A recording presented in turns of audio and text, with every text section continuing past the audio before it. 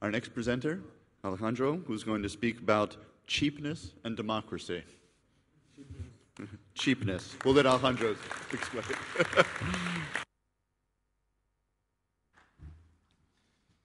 Okay.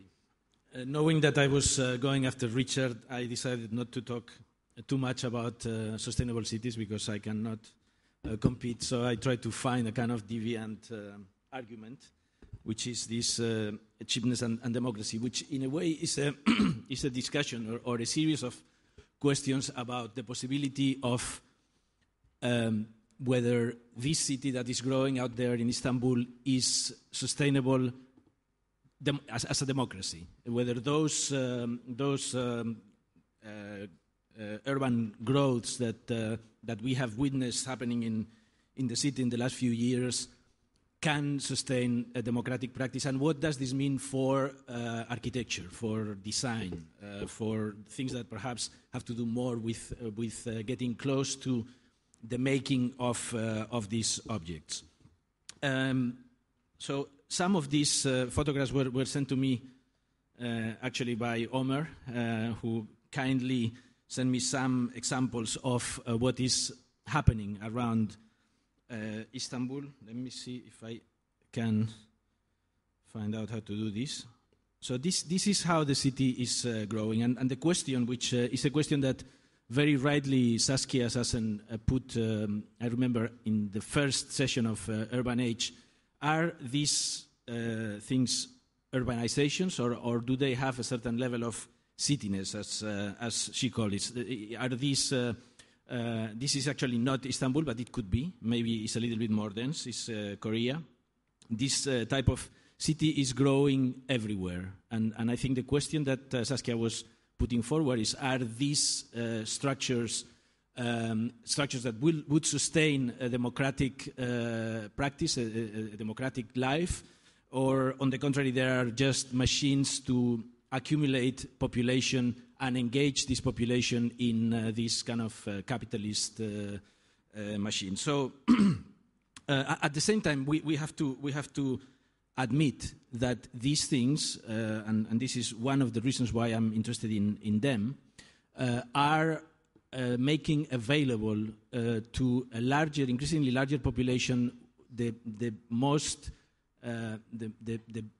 possibly the most desired good that we can provide, which is the access to the life in the city. We've seen during these past sessions how people in the city are wealthier than people in other areas, and therefore it is very important that we are able to grow the city. The question is, when we grow it, or once we grow it, can we actually make it sustainable as a community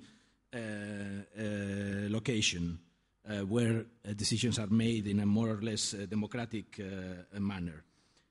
So why cheapness? Why cheapness? Let me first go into the reason why I choose the argument for the talk.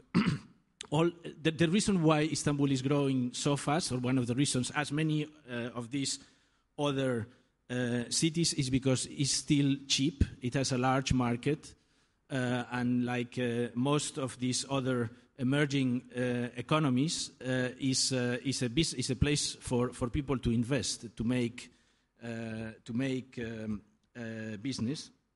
And I think it is likely that this will be the way in which Istanbul will keep growing for the next few years. So it's worth thinking what are the aesthetic, what are the architectural implications that this type of development may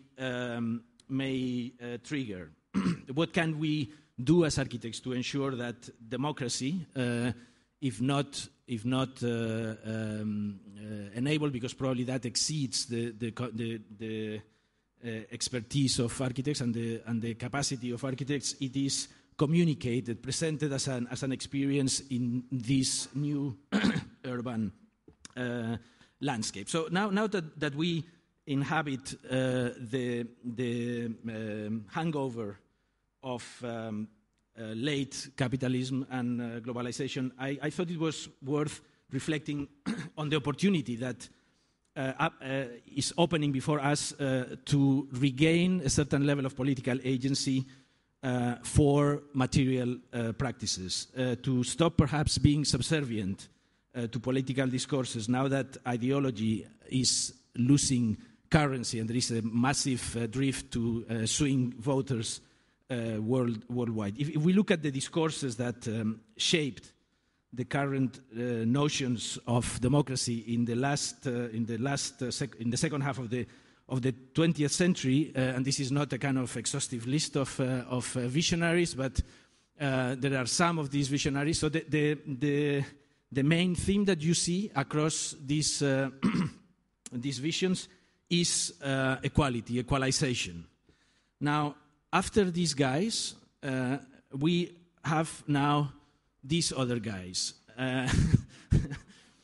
And so, I mean, starting from Alan Greenspan, who basically made available cheap money, to Stelios Hadjioannou, who made available cheap flights, we see a shift from a kind of ideological performance to another type of performance made by a number of agents that are no longer occupying political and elected offices, but are operating from a business perspective and producing things that are cheap, and therefore, I mean, cheapness in the sense is a kind of surrogate for democratic in the market economy, and that's also the reason why I thought that cheapness was an interesting thing to look into, because I think if we were able to understand, because I don't think these people, these people have, even if they are not operating from a political office, they have an enormous effect in the politics of the contemporary city. And so if we were able to understand how do they operate, how do they produce goods, and what are the politics behind this type of operation, probably we would be in a better position to put ourselves in a more, to basically re-empower the discipline and material practices as an activity. So from the practices of these guys, I was most attracted to those that are more related or that affect more directly to the construction of a social body, that is cheap clothing manufacturing and cheap flights. Those are products that in a way shape the way the social body is organized. And when we see, I did this diagram to show, it was a kind of also metaphor for architecture. Architects are still educated and trying to operate in the kind of higher level of the visionaries, the people who are supposed to put forward a new vision of the world, where I believe that the most effective political actions are happening on the other side, on the kind of low-cost side, which is what everybody wears. Let me see if I can. And the same thing happens with airlines. So there are the kind of glamorous TWA, which doesn't exist anymore, Air France, British Airways, and there are the kind of low-cost, no-frills airlines, which I think is interesting because those airlines have managed, for example, to declass the aircraft cabin. So classes have been abolished, and therefore there are certain potentials that make me think, hopefully, about all these developments that are happening around Istanbul, even if customers are treated like livestock. And actually, thinking about EasyJet, I remember the discourse of Giorgio Agamben and his description of what he calls bare life as a kind of status of diminished citizenship, where citizens have been deprived of rights by a state of exception, and yet that situation of bare life is maybe, in Agamben's words, a potential for resistance, a potential for political action.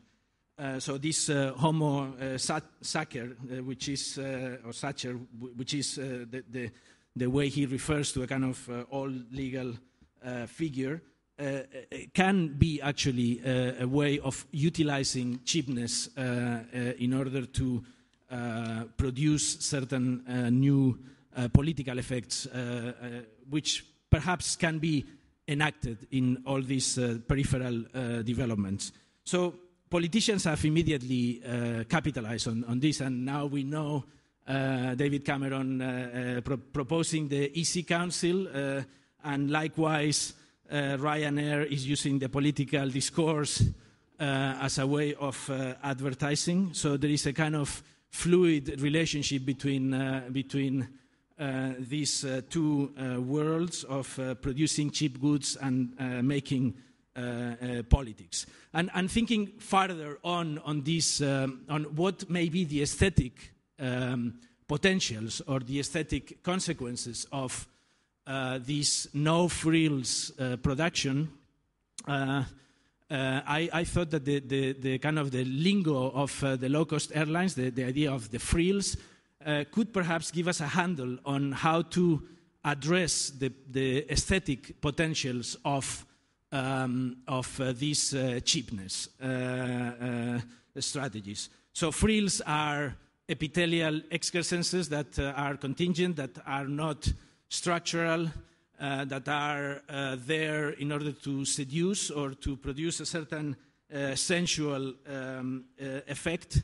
And I thought that the word gives us a very interesting entry into perhaps the aesthetics of low cost. And so I try to think about the history of frills in architecture and found out that modernism policed frills out of architecture as being superfluous, regressive, and ineffective on the grounds of economy, on the grounds of costs, not on the grounds of style, because no style in modernism became style. And that produced already some problems. For example, Mies van der Rohe deciding to make the Seagram in bronze because the client asked him to make it more expensive looking. So postmodernists came in and kind of redeemed frills on the grounds that even if their use value is negligible, their exchange value offers a surplus in respect to their production costs, and therefore in the late capitalist economy, style becomes a free-floating commodity without any attachment to structural values. So frills are an economically legitimate practice. So this puts us now, after this kind of brief history of frills in architecture, into a situation where we have to choose certain options in order to operate or to exploit aesthetically this idea of frills or no frills. One of them will be cheap frills, and this is something that we can identify, for example, with manufacturers like Zaera, where the idea is not to remove the frills, but on the contrary, be able to produce them at a lower cost by tampering with the kind of procurement of these clothes, etc., etc. And these, of course, these frills are heavily structured and grounded on a very powerful infrastructure. This is the logistics depot of Zaera in Coruña, which is one of the largest in the world. And there is a number of architects that have been practicing frills on a kind of cheap level. Probably the most important one is Frank Gehry, who from a very early stage was interested in cheapness, and a proof of that his own very own house, and that out of that early interest in cheapness, developed something something a little bit more expensive, which basically what Gary does always is to detach the rain screen from the waterproofing, and so therefore the structure, the enclosure of the building is detached from the expression of the building. And by accepting that contradiction and that lack of integrity of the product, he's able to deliver things that are quite astonishing at relatively modest prices. You see here the two layers of structure and that kind of contradiction that is embedded into the detail of the building. The other option is what I call the no frills cool, in which the no frills, the removal of the frills, the kind of going back to modernism, but not as no style, becoming style, but as a new cool style, in which cheapness becomes the origin of this new style, new aesthetic of the cheap emerges from a careful consideration of how to eliminate excess, the exceptional, the precious, the overpriced, and the exclusive. A certain acceptance of the generic is in a way embedded into this possibility. Muji, for example, will be an example of this approach to design. Which this is not Muji, this is a Japanese fabricator that is called Final Home, that makes clothes almost for homeless life, where you can fill the garments with newspapers. So it's a kind of new Rousseauian inhabitation of the city that I think is very much part of this aesthetic of the bare life. I mean, that goes back to that proposal from Agamben. Rem Koolhaas is also an early pioneer in cheapness with the famous motto of no money, no detail, and maybe the use of low-grade concrete systematically to produce a certain aesthetics in Lille.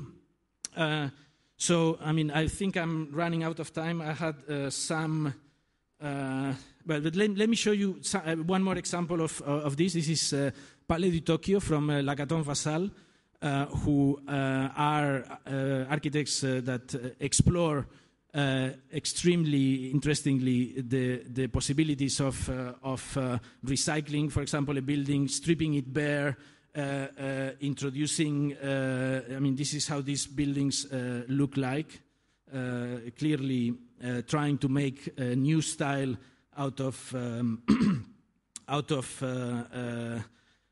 cheap materials, industrial materials, introducing nature again with this kind of new neo-Rousseauian approach of the no frills cool.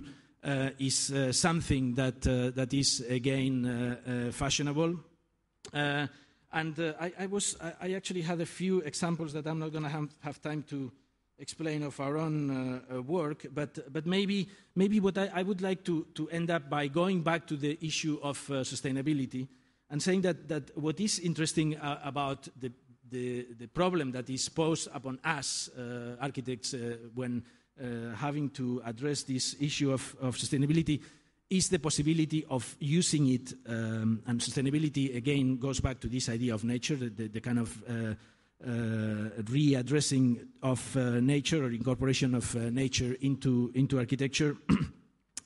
So there is a possibility of going back to this no frills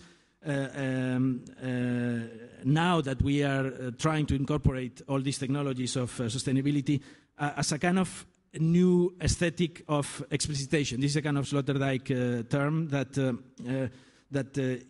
implies that perhaps this economy, this cheapness, that sustainability is going to force upon us can be used, and rather than using all these lead labeling afterwards as a way of justifying certain architectural the decisions. I think the great potential that these technologies have for us is precisely to make expressive from the beginning of the of the project these new economies that are going to be imposed upon us in the very near future. That's where I believe the territories to be explored lie ahead of us. Thank you very much.